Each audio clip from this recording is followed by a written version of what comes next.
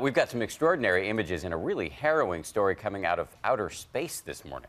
The spacewalk had to be cut short when the helmet of a NASA astronaut fixing the International Space Station began to fill with water. And Sarah is here with this story. Sarah, this reminds me of the movie Gravity. It reminds me of Gravity, Martian. We've all seen this before, but this was real life, so no second chances, no second takes, and it could have ended badly.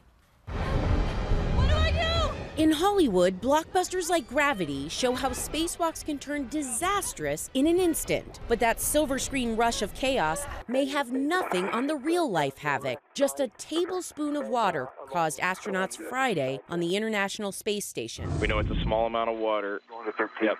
We already got the location and the quantity. American astronaut Timothy Kopra and his British partner Tim Peake on an extravehicular repair mission when Kopra noticed a cooling loop in his spacesuit was leaking. If there's any way to get a temperature of the water, I don't know, try to drink it and note the taste. The water's cold. That small amount of water prompting mission control to end the pair's 5-hour spacewalk early. Start opening your cuff checklist to page 7. We are in a terminate case.